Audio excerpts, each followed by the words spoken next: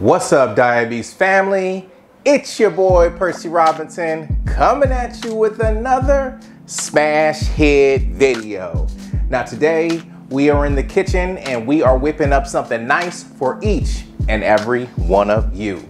Now if you are new here, I want to be the first to say welcome to the DiaBEAST family. And also, even though this channel is dedicated to my diabetic brothers and sisters, this channel is also for the people who are on that health food journey. You feel me? Now this recipe that I'm making for you is one of my favorite recipes. It is a Chipotle black bean burger. Now I've made these before, but I'm gonna be honest with you. I was just experimenting and I really didn't know what I was doing until I figured the game out, baby. I figured the game out and I made sure these burgers not only taste amazing, but they are firm and they're not gonna fall apart on you. So you can put these on the grill, you can put them on the skillet, however you wanna cook it. Your boy Percy got ya. But anyways, we're gonna get to the video. So with all that being said, I want you to sit back, relax, and enjoy the ride, and I'll see you on the other side. Holla at ya, boy. Roll the intro.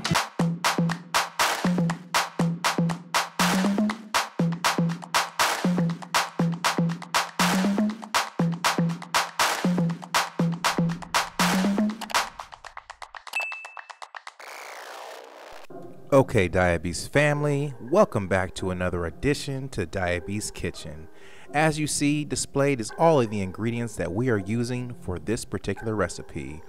First things first, we're going to start off with 2 cups of oats. This is gluten-free oats, and we're going to add just this to the blender. We're going to blend it up nice and finely, and now we are going to start off with our can of black beans, well rinsed, and we're going to add it to the blender. Now we're going to put in 5 portobello mushrooms, and we are going to add it to the blender.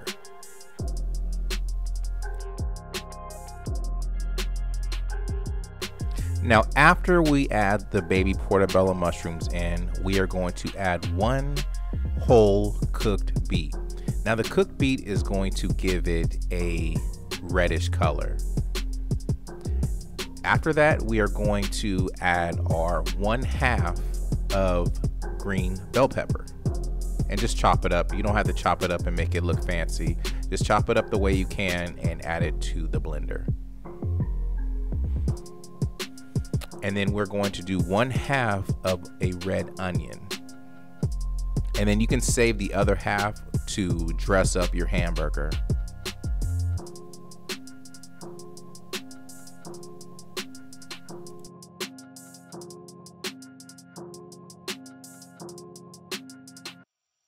Now, just like with the green bell pepper, we are going to do the same thing with the red onion. We are going to roughly chop it. There's really no need to get fancy with all the fancy cuts that we usually do. We're just going to roughly chop it vertical, and then we're going to come hit it with the horizontal, and we're done, and we will add it to the blender.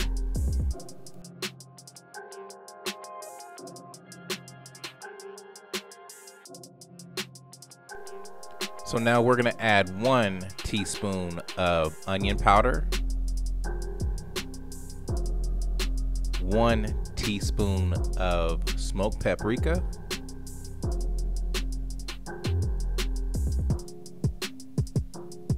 1 teaspoon of cumin,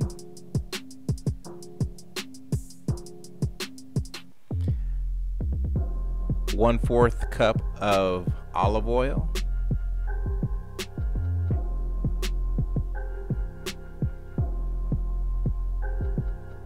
and 1 teaspoon of garlic powder.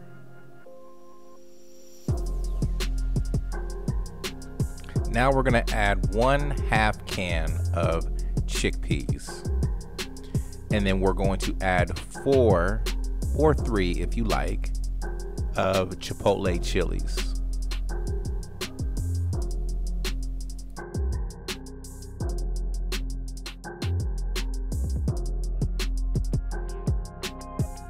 And now we're going to pop the top on, and we are going to get ready to blend. And we're gonna blend it until we get everything nicely infused. I set my settings to puree. It seems to work out better that way.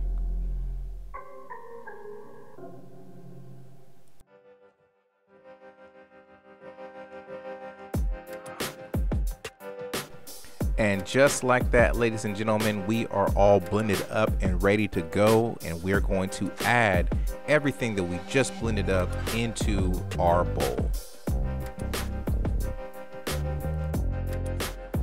Now, if you were that person that has been watching my videos for a while, you know that I do not leave anything to waste. I am scraping the blades, making sure I get every bit of this mixture in the container. So now I'm going to add it to the bowl.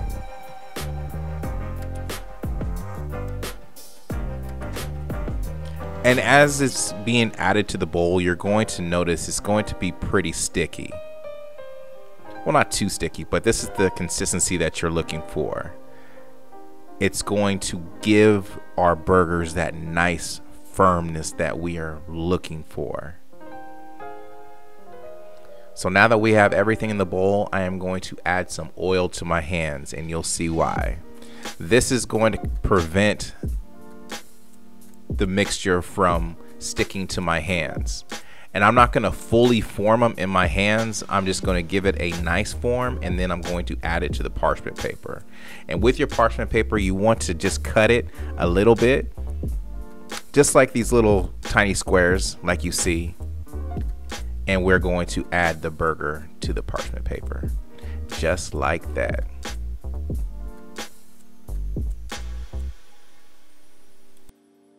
Now, forming these burgers can get pretty tedious, so you're going to, like every 2 burgers, you're going to put more oil in your hands to prevent the mixture from sticking into your hands, just like that.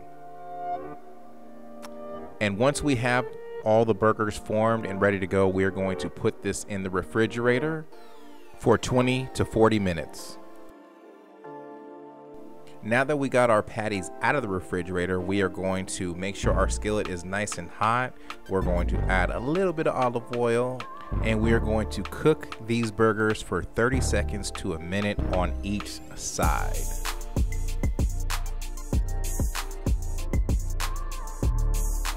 Now, once you flip your burger, this is optional, totally optional. We are going to add our vegan cheese. Now, if you don't want to have the cheese, skip this step. Now, ladies and gentlemen, I just want to take a moment and really look at these patties. Don't these really look like burgers? I'm telling you, the beets being put in here, you cannot taste them, but it's just going to give it that color of the raw meat that some of you are used to eating.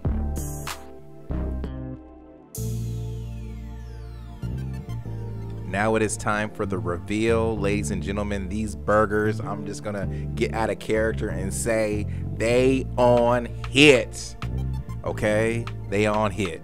So we are done, ladies and gentlemen. Just like that, these burgers are done and they are ready to be served.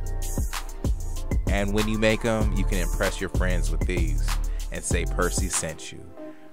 And look how beautiful the display is, ladies and gentlemen. We have the sauce, we have the freshly cooked chips, we have all of our fresh veggies that we're going to put on our burgers.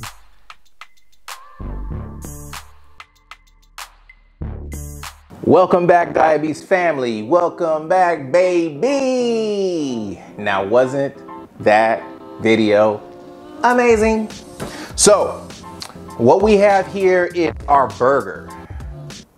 Doesn't that look so good, ladies and gentlemen? So good. And also, I did, instead of fries, I just sliced up and made these chips. And I'm gonna tell you right now, these taste so good. So let's get to eating. Let's do the taste test. Sorry, I shouldn't be talking with my mouth full. So let's get to eating. Let's do the taste test to see how your boy did. Y'all already know. So here we go. I want you guys to look at the structure of this burger. And this is all healthy for you. I mean, and did I say this is healthy for you? Look at, hold on, I'm gonna go ahead and just take a bite of it.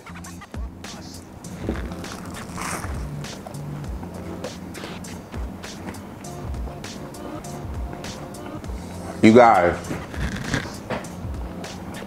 usually when I used to make these burgers, they would sink in and fall apart. But yo, nice and firm. It tastes amazing. I suggest you guys try this on your next barbecue. But also, with the few chipotle chilies that I added to the blender, you get a hint of heat. It's not an overpowering bite. So, I mean, y'all.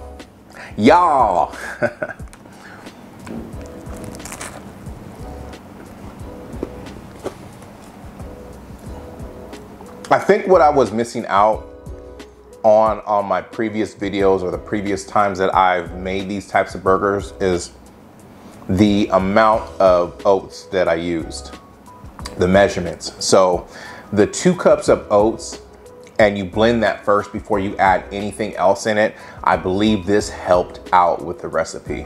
But I'm gonna go ahead and smash on this food real quick. I wanna thank each and every one of you guys for taking the time and watching my videos. That means so much to me. And make sure before you leave, hit the like button, because that helps me out in the algorithm.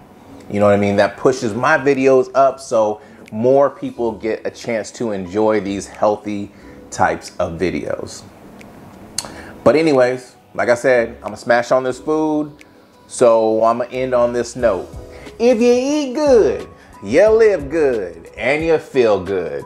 And don't forget to tune in, tell a friend, and subscribe. Holla at ya, boy. Peace.